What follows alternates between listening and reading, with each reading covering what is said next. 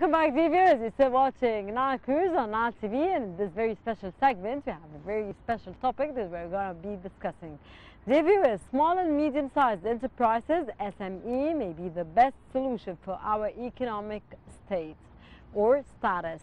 SMEs have the ability to provide a large number of jobs to subdue unemployment and produce imported products. And in this context, dear viewers, we have with us, an honor to have with us and to host Karim Gamal, management consultant, to tell us more about, of course, this very important issue that we decided to discuss today on Nile Cruise. Yeah, very good day, Karim, and it's a pleasure to have you with us in today's episode. Thank you, Rana. Pleasure is all mine. I'm humbled to be here. I'm happy to discuss this. It is our pleasure, and you shouldn't be humble because you're going to be giving us information, and your information is going to be adding to us. Thank you very much. Karim, do you believe that SMEs are the key for a better?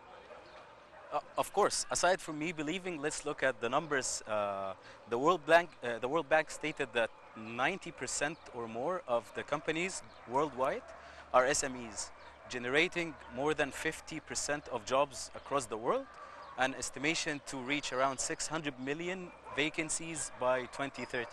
So this is how big SMEs globally in the economic scale. So another number also to consider, that SMEs, the formal, without considering the informal, are generating around 40% of the GDP or the national income in emerging markets. So if you added the informal SMEs, this number will be even more magnified. So of course, this is very important for any economy to focus on SMEs. From your point of view, what are the projects that can move the economy forward and help it grow? See, this is a very good question. The way I see it, if you're coming up with a project that will generate an optimization for a process or reduce cost in a process, this is a project that would be considered. If you come up with a project that solves a problem, this is also a project that will be successful. You can see many examples for problems that are occurring or newly generated after COVID or others. So if you come up with a project that will solve this problem, this is definitely will be considered. Also, anything to do with digitization, like fintech, for example, augmented reality, virtual reality. So all this tech ending projects, like there is agri-tech, edu-tech, fintech. So all these projects are also part of the future. And lastly, the projects that are generating more convenience, helping people to have a better experience overall in their day-to-day life. Okay, fighting COVID-19 will be, of course, a long process. In your opinion, what are the scenarios businesses and society must plan to survive the crisis and emerge stronger? Of course, Egypt is doing a wonderful job. We can never deny, yes, no one absolutely. can deny all over the world, but we need an addition from you, sir. See, as you said, so COVID-19 and what we live in is the new norm. So we have to adapt, first of all, understand exactly the size of the challenge, try to deal with the new norm. So digital payment is one thing. So you can see even the percentage of online payment versus cash is now increasing. You can see like new services like Cloud Kitchen to support or to remove any barrier to entry for new industries, like someone who wants to open a new restaurant. You would see things that are helping to generate more velocity and improve the overall experience, even in logistics, for example. So there are companies that are helping with fuel to increase the efficiency of the fuel consumption. Same goes for even used cars and how to sell them. There is a new company that just generated a big amount of pre-seed funding for used cars. So there is a lot of industries that are coming, and I think this is one of the things that we need to consider when it comes to the new norm. The other thing is to understand the hybrid model of work. So working from home became a reality. We all understood it, so companies need to understand this very clearly and to understand how to deal with it without impacting their employer image, and at the same time to maintain the same quality they used to provide while they're working in the office. Okay, what are the challenges or the main challenges that face the SMEs? So when it comes to SMEs, I think one of the biggest challenges they have is access to finance.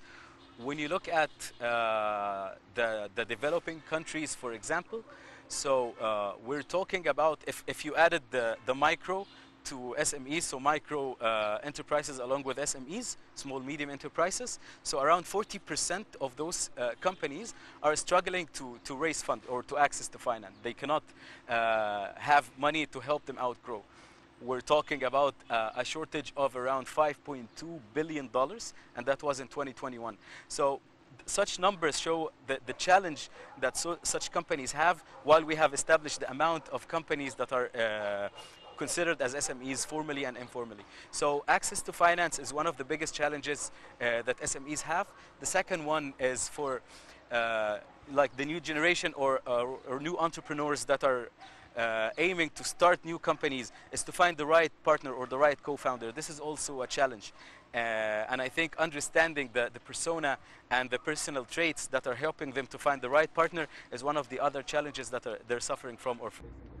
Okay, what are the challenge? What are your suggestions and ideas to improve the SME investment climate in Egypt? Yes, amazing question. So there are many things, and I think it starts with the SMEs, owners and co-founders. So first of all, this is the time that we need to look at the unit economics, worry about the burn rate. So a lot of new companies, they think that the best approach is to burn a lot of money, like with promos and offers.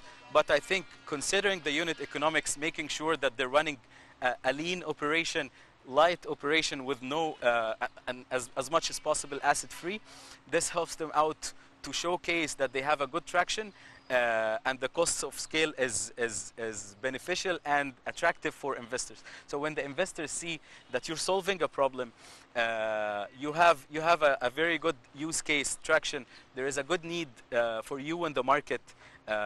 You know your customers well, and you solve a problem with a low cost of scale. So I think this will help investors to invest in you. They will be attracted. They will be looking for you.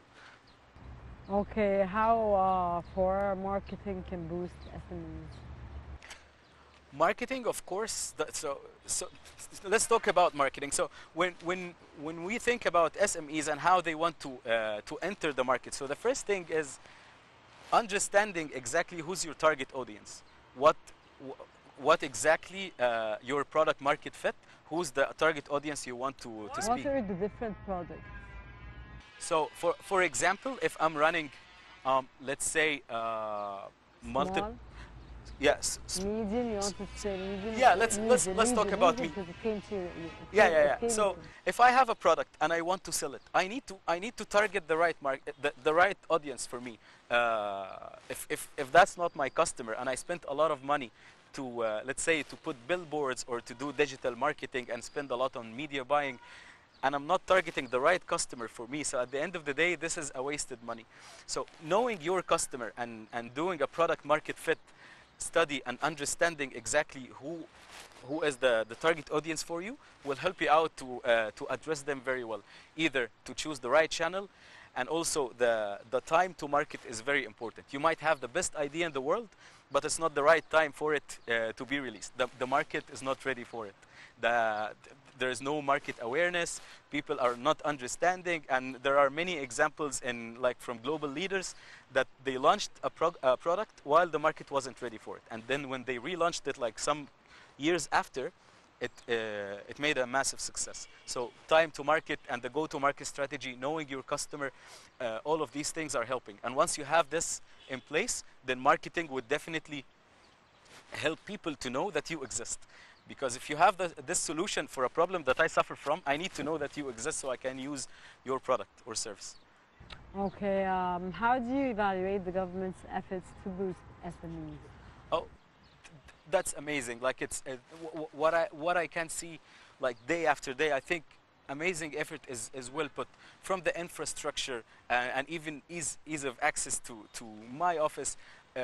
Infrastructure, even in the connectivity, and lately even for me to start a company, I can start it with a virtual office, which was an amazing step. So there was this statement released like some days ago.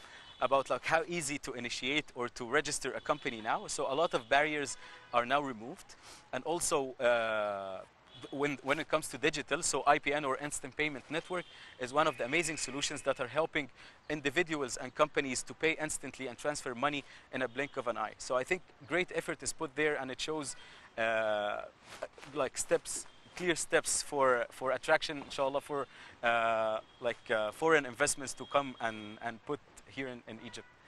So you're optimistic the foreign investors are going to be coming I'm to hopeful Egypt? and optimistic. Yes. Arab or international, or both? See, I'll be biased for Arab, and when I look for Arab, so there are 6 companies that started as startups and they made it to unicorn or $1 billion worth of companies. So this is very very exciting and very motivating for all the entrepreneurs or inshallah future leaders to start their own success story and become the next unicorn, bismillah.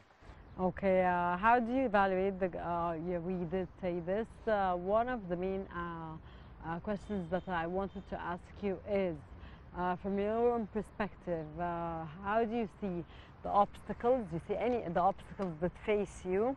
What are the obstacles? Because you mentioned, of course, the pros. I wanted to know the obstacles, and I wanted to know your future plans as one of the main people that work on these very important projects. Sure. Here in Ireland. Sure. So thank you very much. As I'll start with the future plans. So alhamdulillah, I was privileged to recently join one of the leading logistics companies as their general manager here in Egypt. Wonderful. So how old are you? I'm 38. Okay. Yeah, and I also have my 2 baby startups that I have started, and yeah, they're taking some like good steps towards success. So I think that's my future plan, is to focus on growing those startups and to make a success story with my new job as a country manager. So this is one future plan, is also to become to create a legacy and leave a legacy and success story for people to either learn from, or for my children to become proud of me in the future. As for the obstacles or challenges, is a little bit of the ambiguity. Like I don't know what tomorrow brings. Like I'm surely hopeful and optimistic, but still there is a lot of ambiguity on what tomorrow brings, and that's why we have to be like super ready and super attentive, so we can pivot and become ready to pivot if this like business model needs to be changed. So we need to understand that yes, we are going to change it with very cautious steps, so we can adapt to the changes in the future. Karim Gamal, of course, management consultant. It was a pleasure to have you with us Today's today's episode episode of Nile much. Cruise.